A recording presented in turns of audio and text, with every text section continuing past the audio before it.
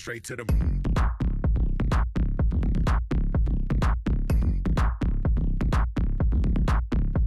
to the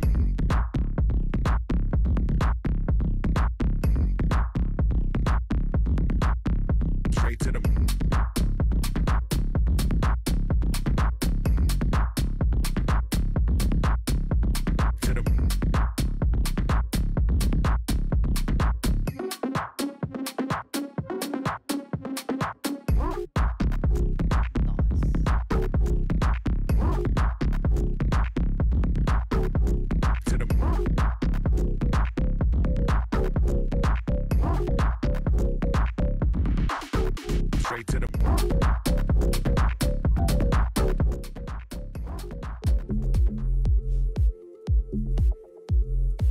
Wither skeletons exclusively spawn within the Nether Fortress bounding box, on any solid block within the fortress structures.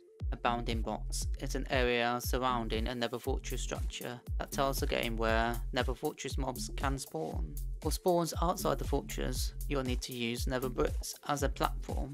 All of this happens within the fortress bounding boxes, which you can visualize using the mini HUD mod. I'll explain how to do this later. By using wither roses on the spawning platform, you can increase wither skeleton spawns while excluding other mob spawns. You can place the wither roses on either netherrack or dirt, and only wither skeletons will spawn on them. This strategy is often used in endgame farms.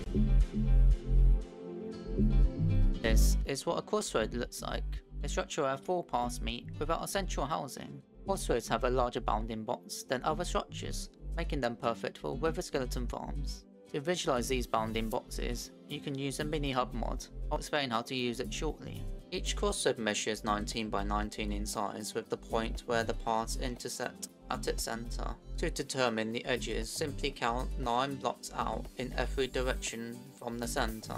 To figure out where the lowest platform is, count down 7 blocks from here. Wither skeletons can then spawn on the 7th block. Add 2 more platforms 3 blocks above the bottom platform. Remember, the lowest bottom platform possible is at Y level 48. I'll clarify its importance later. For increased rates, find multiple crossroads adjacent to each other. While a maximum of 5 crossroads together is very rare, you can use external tools to locate them. I'll be listing a few necessary mods and tools to use, which can be found in the description. Mini HUD is a mod that allows you to visualize the fortress bounding boxes.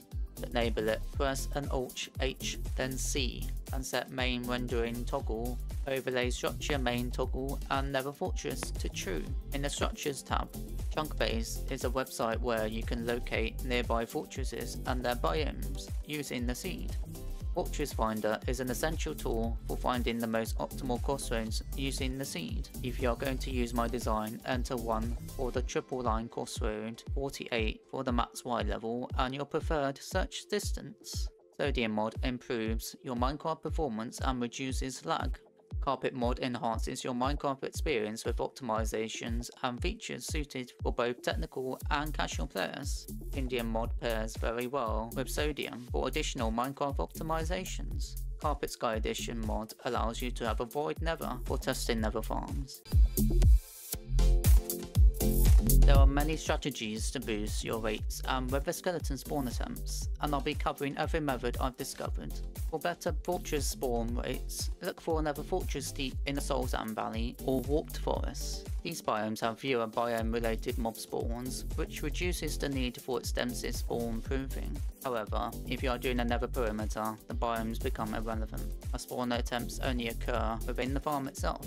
You can prevent mob spawns by placing slabs, pressure plates or lava. For farms with a kill chamber underneath the farm, you'll need to spawn proof the surrounding areas up to 128 blocks from your standing position. Any mob outside this radius will instantly despawn. The mini hub mod can help you visualize where spawn proofing is needed. Set up a 128 block sphere from your AFK spot and spawn proof within the sphere, excluding the biomes Soulsand Valley and the Warped Forest. You also need to be at least 24 blocks away in the sphere from the spawning platforms, as no mobs can spawn within this radius. Be mindful of the mob cut while designing your farm. A mob cap dictates the maximum number of mobs that can spawn within the area. Once it reaches 70, no more spawn attempts will be made. To achieve maximum rates, keep the mob cap consistently at 70 and focus on killing or transporting to the nether as fast as possible. If the mob cap isn't consistently met, prioritize maximizing the amount of spawning spaces available. Keep in mind that light levels impact spawns, so aim for light level 0 everywhere, including spawning spaces near the nether portals. For the fastest rates possible, nether portals is the way to go. However, it's worth noting that for a two-dimensional farm, you'll require either another player or a carpet bot to ensure that the overworld side remains loaded. The lower the fortress and spawning platforms are, the higher the chance of mob spawning. However, this significantly increases spawn rates only when breaking the bedrock roof above the platforms and the skirt area. The spawn attempt percentage is based on the available spawning levels between the bottom and the topmost block of the world. You may recognize these skirts around mob farms. These enhances pack spawnings, which boosts the chances of more spawn attempts within the farm. Typically, one skirt on the highest spawning platform is needed for mob farms. It's crucial to use nether bricks for the skirts and place them on all 3 layers of the spawning platforms, as nether fortresses require all 3 platforms for maximum spawn attempts. Also, don't forget to spawn-proof the skirts. You can boost your rate slightly in the Soul Sand Valley by having a bunch of striders within the area. Striders suppress the spawning of ghast and skeletons in the Soul Sand Valley. For technical players in the endgame, a nether perimeter is advisable. This approach can fully eliminate spawn attempts and effectively reduce lag within the area. Piglins are often used as bait to attract wither skeletons. Iron golems are also an option. They are more often used in beginner farms. You'll frequently encounter piglins combined in one spot enclosed by walls or trapdoors. This arrangement ensures that wither skeletons navigate to the right spot to fall down. The aggro range of piglins is 15 blocks in a sphere. It is important to capture piglins holding swords, because they're easier to handle during the process, and having a piglin with a bow would risk the wither skeletons dying before reaching the kill chamber. To capture piglins, find a nearby nether waste or crimson forest. Use boats to simplify the process, preventing them from despawning. Safely transport them to their positions by having a path towards the farm. However, remember to name tag the piglins as you put them into the farm so that they don't despawn.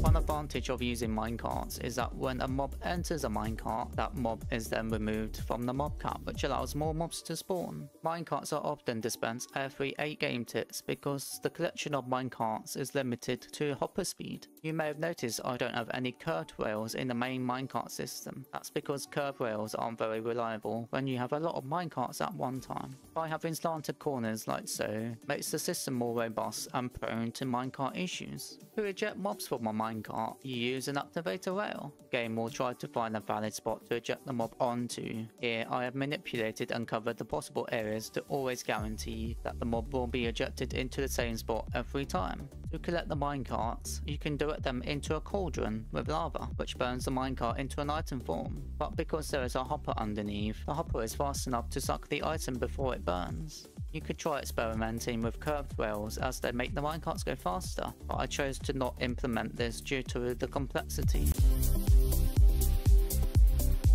Here I'm utilising the entire available spawning area across all 3 crossroads. In this setup, there are 3,249 wither roses and netherrack, creating the spawning spaces. To attract the wither skeletons, I position piglins at the platform edges. Each piglin is name tagged and evenly spread out in their designated area, increasing the drop speed of wither skeletons. A total of 30 piglins are used, 5 on each side and 10 on each layer. A line of trapdoors serves to prevent wither skeletons from crossing over and reduces their pathfinding. As wither skeletons fall, they land on honey blocks to minimize fall damage. The design features 3 lines of tracks for minecarts to pick up the wither skeletons. The wither skeletons travel along these tracks, taking suffocation damage towards the end for a one-hit kill. Tracks descend because the player and the kill chamber must be 24 blocks away from the spawning platform. Once the wither skeleton is ejected from a minecart from an activator rail, they land into the kill chamber. The minecart clips into the cauldron, which turns into an item that gets picked up by the hopper below into the chest storage. The player attacks the armor stand every 10 game ticks with the sweeping enchantment that kills the wither skeletons. To achieve 10 game tick attacks, a beacon with haste 2 is necessary, and strength 2 and regeneration are ideal for long AFK sessions. A hopper minecart gathers all the items from underneath and ejects them into an item alignment collection system. The XP rises towards the player and the excess is burnt by lava to reduce lag. The player or lever activates the clock, triggering minecart dispensing every 8 game ticks, along with the hopper minecart and item alignment system. While using carpet mod is ideal for attacking every 10 game ticks, an alternative is possible without it. By removing the second armor stand and placing the lever here, you can manually start the farm. Use any auto clicker of your choice and set the milliseconds to 500. However, this alternative slightly reduces rates but still yields over 2,000 skulls an hour. For even higher rates, you can capitalize on the structures surrounding the crossroads. This approach can increase the rates up to nearly 2,500 skulls an hour, depending on the number of available structures used. If you turn on the bounding boxes and identify what structures are around the crossroads, I'll provide some examples of what you can do.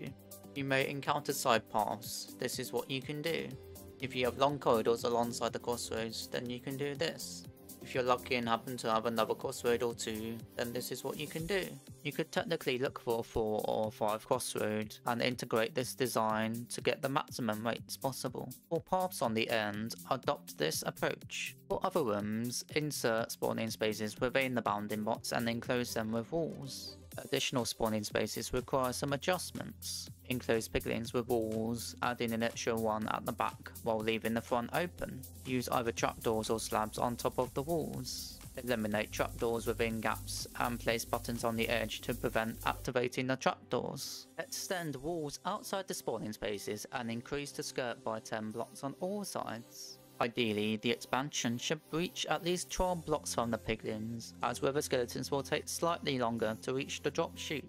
For the best results, spawn-proof everything and make a hole in the roof above the spawning spaces and the skirt. Creating this video and farm design took well over 100 hours to make. Your support on Patreon would make a huge difference. Thank you so much for watching, and I'll see you around.